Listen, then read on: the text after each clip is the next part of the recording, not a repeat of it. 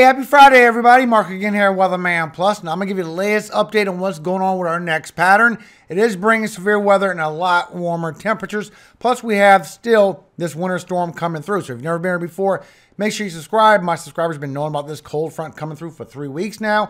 And now I'm updating them on these warmer temperatures we're about to go into. It is bringing severe weather with it.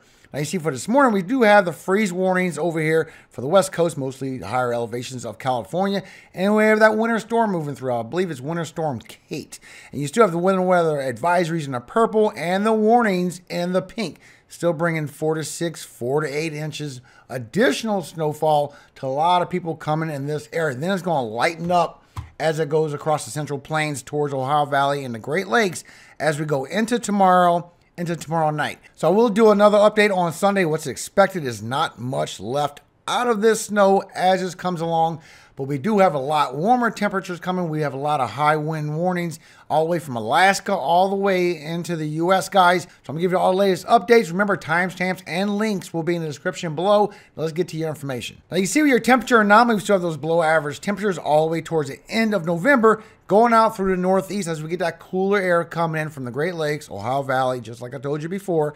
But now we have this big warm up that's going to be setting in all the way into Canada, all the way to the south. Now you can see here on your 500 millibar vorticity with the Euro that you have the storms coming in from the snowstorm. Then you still have them cooler temperatures coming on through all the way towards the end of November. Then we're going to start getting these very strong storms coming in all the way from the northeastern Pacific right by Alaska, bringing a lot of high wind all the way around Alaska, all the way to the northwest of the U.S., bringing it all the way in for the beginning of December, and it's going to put that deep trough. You see a deep trough? It's going to go up on that ridge, and it's going to bring them storms coming through the center of the U.S., going towards the northeast. Now, placement is still too far to be known because it's past 7 to 10 days, so it's still too far to know if it's going to be in the center or further to the east. All we know is in this pattern, this is definitely having to set up for severe weather. And you can see this when you look at your 500 millibar winds with the Euro as the storm systems move in towards the end of November. It's bringing a lot of high winds all the way towards Alaska, all the way towards the northwest of the U.S. And as we get that troughing going on with that ridge, it's going to bring a lot of winds with that as well. And you can see now we have a wind alert for some winds that's going to be passing through all the way from the Gulf of Alaska, all the way through the western U.S., showing that the risk of high winds will be from the 1st all the way through the 7th. You'll see it coming all the way by Alaska from the 1st through the 5th. And you see it coming through the west coast from the 2nd through the 7th. So you can see here with the Euro, as we get that snowstorm moving through the center of the U.S., getting lighter and lighter because it's going towards warmer temperatures, daytime heating, as it goes towards Ohio Valley and the Great Lakes all weekend long, bringing rain towards the northeast. We are going to get the storms coming from the west. And this is going to eject into the Central Plains as well. But you can see this coming in at the end of November, the beginning of December. A lot of high winds, a lot of tight isobars together. And as that ejects into the plains, you can see it starting to bring that severe weather risk with that as well. And maybe even multiple rounds of it, guys. But you see it starting to come in already. Now you can see for the next 7 days, this transition, this is bringing snowfall in the northern half. The southern half, you're going to get maybe a ½ an inch of rainfall, not a lot. But you see it is bringing some to the south and going across Florida for the next 7 days, also towards the northeast. Now more is coming after this. But you can see you still have that transition of this snowstorm. And as we go through today, later tonight, into tomorrow, it's really going to set up for tomorrow morning, bringing your chance of ice for the Texas Panhandle, Oklahoma, going into Kansas. Kansas, you are predicted to get maybe 4 to 8 inches of snow, maybe around Wichita. But you see, as you go into Saturday night, it transitions over to maybe some freezing rain and some mix. So you got to be careful. There is going to be a nasty transition as this comes by the South Central. And as you go through Sunday, it's going to bring this across Ohio Valley and the Great Lakes. Now, the light blue is a chance for snow. The dark blue is likely snow as you go through Sunday, and you got the chance for the mix for the Ohio Valley through Monday, going out through the northeast, bringing rainfall. Showing just for the next 7 days, additional snowfall coming through the Rocky Mountains, coming through the Central Plains, lighting up through the Great Lakes, Ohio Valley, and for the intercoastal northeast, getting a lot of that lake effect snow with it as well. But you can see it starts getting heavy amounts. Matter of fact, we have the new data up, this 6Z, just for the next 4 days, bringing an additional 4 to 8 inches, maybe even getting all the way towards more of a foot coming to higher elevations of Colorado. So whoever's up there skiing, you're really going to love this. And it's bringing another 2 to 4 inches across Nebraska, Kansas, even portions of Oklahoma. But you can see also a little hot spot over here for 4 to 6 inches. Then it lightens up as it goes across Ohio Valley, the Great Lakes. Everybody gets about an inch in the dark, maybe western, northern Michigan, a little bit heavier. You see you get that lake effect, snow machine starts kicking in, and the intercoastal northeast. Now you can see when you go a little bit further with the Euro as you go all the way Tuesday and Wednesday, it's going to add up to a little bit more. That lake effect machine is just going to kick in, and then maybe our next storm, as we start getting that severe weather event, maybe another snowstorm is going to pass by and bring more additional snowfall. Still too far to be talking about that, but that lake effect snow is going to start kicking in as we get all this cold weather. Definitely for western New York and western Pennsylvania. Be aware for that. But you can see here for this first snowstorm, why you're not getting a lot of heavy snowfall. It is coming through the daytime hours where it starts to warm up.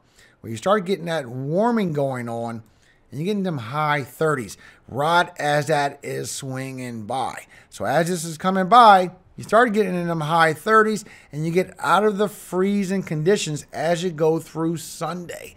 So if it slows down, you might get more snow, but it's just going to be a little too warm for all that to add up for everybody. So here's another look at it. You can see as it comes through on Sunday, you start getting that little bit of snowfall. It's not a lot of precipitation, but you can also see that it starts getting out of that freezing category. Get them daytime highs, and it really messes up what you're getting out of them snowfall rates. Not going to be a lot, guys, with those temperatures. It will add up for a lot of people, just not as much on this first snowstorm. But look, you can see the lake effect snow machine just kicking in after that. Now you can see here with the update on the EPS, the long range with the 50 members, that exactly goes on that sharp dip. Then it just drags on all the way to the 10th and maybe even the 15th of December. Then we go on that above average. We go on that warm up as the cool air retracts back all the way until January. And it may be a little cold front. Nothing big. And you can see exactly that on GFS as that comes through. And then we go on that warm up, guys. And you can see this when you look at your tropopause way up there. Temperatures by your jet stream. You get all this cool air coming through. And that will stop as we go towards the end of November, beginning of December. We're going to start getting this warm anomaly kicking in, and it's going to come even more on the West Coast as we go into the middle of December. A very big anomaly of warmer temperatures is coming in than what we normally get for this time of year. Now you can see this on National Weather Service. Next 6 to 10 day temperature probability still going to be below average as that Arctic front is still moving out.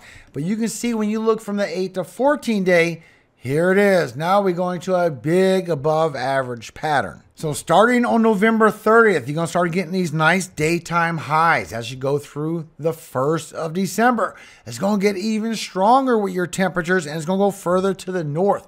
The 2nd of December, the 3rd of December, the 4th, the 5th. You got a lot of very warm temperatures coming through as we go through this anomaly, guys. And a good part that I love is the new drought map. So you can see how it has gotten better in the Northwest. We still need more moving through the Central Plains, also over here for the Four Corners. Arizona and New Mexico still needs that rainfall. But look how bad it has gotten for Louisiana and Mississippi, guys. Extreme drought has circulated into Mississippi real good. And now it's going into northern Alabama, going to northern Georgia and Tennessee as well, even going into portions of South Carolina and western North Carolina.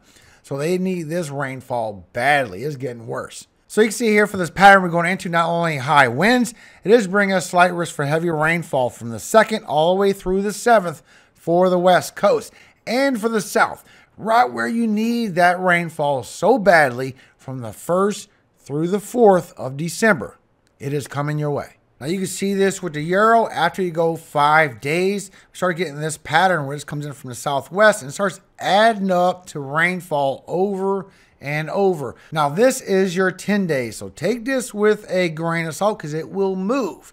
And if it's not going to be real heavy, you're going to get something out of this pattern. Hopefully it still comes and you get a lot of heaviness in this pattern. For a little bit of comfort, you can see as you go past 7 days, GFS is seeing this as well and potentially holding up to a lot more. Now, this is all potentially bringing in some severe weather as well. You see our dew points start kicking in really strong as it pulls up that Gulf moisture and stays in that pattern. Right when you go into the beginning of December, here comes some high 60s and maybe even getting some 70s up in there. Very strong dew points coming in for the beginning of December. Also bring in some lift with that as well. You can see convection for the 1st and the 2nd, maybe even lasting all the way till the 3rd. So it's definitely got chances to bring that severe weather, and we do have strong winds aloft as well. So I definitely will keep you updated about this. And you can see that here from your lower level winds with the Euro. As you kick in for the 1st, you get them strong winds aloft, and it starts helping with your severe weather, also bringing chances for your damaging winds as it goes out through the northeast on the 2nd, maybe the 3rd. And maybe keep happening over and over, but I know we're going into this pattern. Now, quick update on your temperature so you know what to expect. Here's your 20s again for tomorrow, covering a lot of the country, bringing a lot of them wind chills with it. Still bringing a lot of single digits, still showing negative 20-degree wind chills in the higher elevations of the Rocky Mountains, and it will warm right back up again for tomorrow. But you can see where your freezing temperatures is right where that snowfall is going to stay. Now, as you go through Sunday, cold air is going to come right back down again and drag towards the upper Ohio Valley and the Northeast, bringing those wind chills again. And it stays cold, especially in Canada as well. I'm showing that Ontario is going to be cold, and it's slowly going to move over towards Quebec. Now, your highs for Sunday will go right back up again. And remember, we are getting warmer as we go towards the end of November, beginning of December. But we do have this cold blast we got to deal with. Going through Monday, here it comes again with the cold temperatures and the wind chills, making it really unbearable for Monday, guys. But it will warm right back up again for Monday. Remember, Monday through Wednesday is going to be the worst. Here's Tuesday, dragging it further south and east, and the wind chills. You're going to feel it all the way towards the deep south, feeling like you're in the high 20s with the wind chills. And now the single digits and teen temperature wind chills is moving across the Great Lakes, Ohio Valley, and the Northeast. Now, Tuesday, it will warm right back up again. And then as you go through Wednesday, here comes a cold air again. But then we're going to start going through this transition, guys. But Wednesday is bringing wind chills with it again. So Monday, Tuesday, and Wednesday is really going to be some of the coldest temperatures. But it is going to warm right back up. This is on the 29th.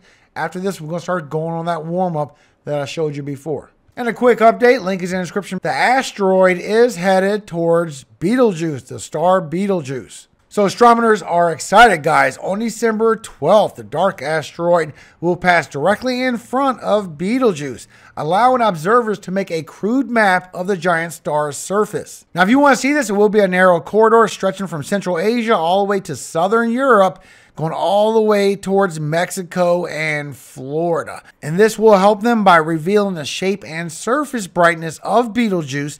They can take that data and find out really when this star will finally explode. All right, thank you again, everybody, for your time. I hope you have a very blessed and a very great weekend. If you've never been here before, consider subscribing. That way you stay ahead of the weather pattern. Now, before you go on to your weekend, 1 Thessalonians 5, 14 through 18. Now we exhort you, brethren, warn them that are unruly, comfort the feeble-minded, support the weak, be patient toward all men. See that none render evil for evil unto any man, but ever follow that which is good, both among yourselves and to all men. Rejoice evermore, pray without ceasing, in everything give thanks. Amen. Have a great day, everybody. Remember, all glory always goes to God, our Father in heaven, Yahweh. And I hope He always blesses you and keeps you and your family safe every single day of your life and forever. Amen. Hallelujah. Amen. Have a great day, everybody. I will see you on Sunday.